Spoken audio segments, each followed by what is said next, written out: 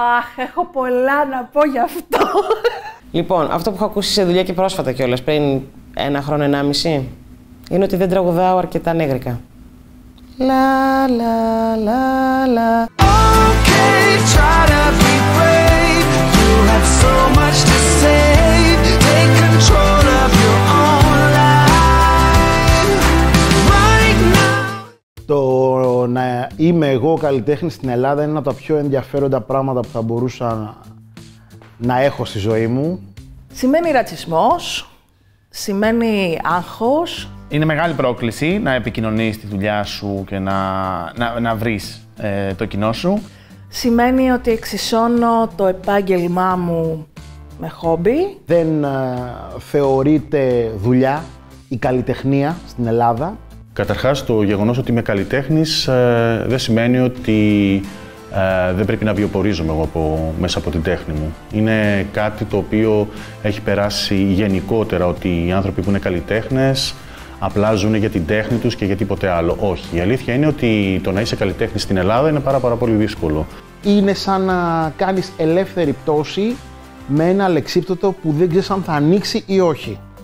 Ο χώρος της μόδας στην Ελλάδα είναι πολύ δύσκολο στο να δεχτεί κάτι τόσο διαφορετικό, δηλαδή το diversity και πάλι δεν πιάνει όλη την γκάμα γύρω από αμαξίδιο, γύρω από έναν ακροτηριασμό, μπορεί να είναι πιο light πράγματα. Και σημαίνει και πάρα πολύ ζήλια, διότι ζηλεύω πάρα πολύ τους καλλιτέχνες του εξωτερικού και τις ευκαιρίες που έχουν.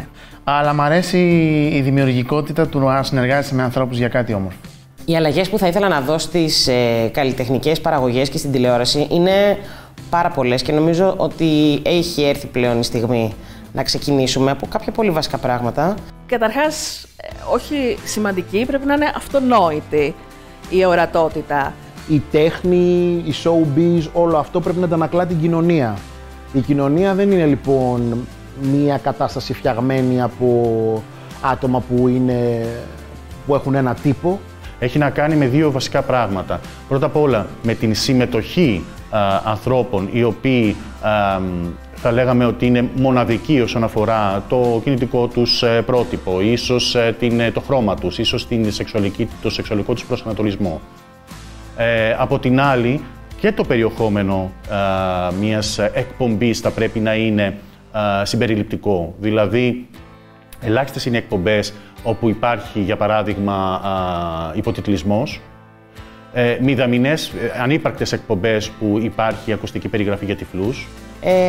Αρχικά, να υπάρχει μεγαλύτερη ποικιλομορφία στα διάφορα casting. Θα ήθελα να δω διαφορετικό κόσμο και μπροστά και πίσω από τις κάμερες. Οι κοινωνίες έχουν πολλούς ανθρώπους, οι οποίοι έχουν διάφορα σχήματα, έχουν διάφορα χρώματα και είναι ωραίο αυτό να τα ανακλάτε.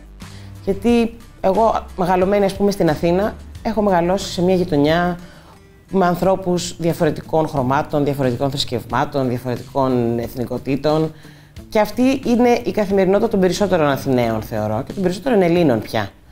Οπότε αυτό από τη στιγμή που είναι στην καθημερινή μας ζωή, γιατί να μην είναι και στην τηλεόραση. Πάρα πολλοί άνθρωποι προσδοκούν σε εμάς να τους χειροκροτήσουμε, προσδοκούν στο δικό μας το εισιτήριο. Παρ' όλα αυτά, μας αποκλείουν στο περιεχόμενο ενός καλλιτεχνικού έργου. Και νομίζω, θεωρώ ότι λείπει πολύ αυτό από την ελληνική τηλεόραση, σίγουρα. Όπως και στο θέατρο. Όλο αυτό αποτελείται από ένα σύστημα στην ουσία. Είναι ένα σύστημα ανθρώπων που έχουν κλειστά μυαλά και δεν βλέπουν, που έχουν κανόνες, γιατί έτσι τους αρέσει, γιατί έτσι είναι η αισθητική τους, γιατί έτσι βγάζουν περισσότερα λεφτά. Πολλές φορές πολλοί άνθρωποι πιστεύουν λόγω αναπηρίας ότι μπορεί να είσαι και πιο αδύναμος από νοητικά μέχρι ψυχολογικά, οπότε πάλι προσπαθούν να πατήσουν και πάνω σε αυτό επιπομάτων κάποιοι. Υπάρχουν ρόλοι οι οποίοι δεν χρειάζεται να είναι συγκεκριμένα, να παιχτούν από συγκεκριμένες εθνικότητες ή φυλές. Είναι ένα ανοιχτό κάλεσμα, οπότε πρέπει να είμαστε λίγο πιο ανοιχτοί σε αυτό. Τώρα, άμα μιλάς για την προώθηση και την ορατότητα μέσα στα μέσα, ας πούμε, ενημέρωση και τα λοιπά, για το πώς προωθούνται καλλιτέχνες με διαφορετικότητα, θεωρώ ότι και σε αυτό το κομμάτι είμαστε μακριά. Τα media θα πρέπει να δείχνουν ένα πρότυπο της αναπηρίας που δεν θυματοποιεί ή δεν ηρωοποιεί τον ανάπηρο. Αλλά νομίζω ότι το ότι έχει ανοίξει πια η κουβέντα και ανοίγει όλο και παραπάνω από διάφορες φωνές και από διάφορους χώρους και από διάφορες εστίες είναι θετικό. Ο ένας τρόπος είναι οι άνθρωποι οι οποίοι παίρνουν τις αποφάσεις, είτε αυτοί είναι παραγωγοί, σκηνοθέτες, σεναριογράφοι, να έρθουν λίγο πιο πολύ σε επαφή με την κοινωνία και με αυτό που υπάρχει έξω. Η κοινωνία μας έχει γίνει πιο πολύχρωμη, πολυδιάστατη και αυτό δεν φαίνεται. Αυτό απλά θα πρέπει κάποιος να βγει έξω και να έχει επαφή με την κοινωνία. Και από τη στιγμή που ζούμε όλοι μαζί, θα πρέπει να το βλέπουμε και στις οθόνες αυτό ότι είμαστε όλοι μαζί. Θεωρώ ότι ο στόχος δεν είναι άνθρωποι που ανήκουν σε διάφορες ομάδες να κάνουν πράγματα μαζί επειδή ανήκουν σε ομάδες. Θεωρώ ότι η συμπερίληψη είναι να κάνουμε πράγματα όλοι μαζί. Να δημιουργούμε μαζί, να συνεργαζόμαστε μαζί, να συνυπάρχουμε μαζί, να σχετιζόμαστε μαζί. Αυτή για μένα είναι η συμπερίληψη. Και απ' την άλλη θα πρέπει οι άνθρωποι, οι ηθοποιοί, οι τραγουδιστές, όλοι οι καλλιτέχνες να θέσουν τον εαυτό τους υποψήφιο για να πούν και αυτοί τις ιστορίες τους ή και να δημιουργήσουν οι ίδιοι τις ιστορίες τους. Θα πρέπει δηλαδή και από τις δύο μεριές να υπάρχει μια κύληση. Η συμπερίληψη λοιπόν είναι δεν είναι απλά μια λέξη, είναι μια, θα λέγαμε, στάση. Μια στάση ζωής απέναντι στην τέχνη. Αλλά σίγουρα δεν είμαστε όπως ήμασταν πριν 10, 20, 30, 50 χρόνια. Μπορούμε να βελτιωθούμε, σαφέστατα.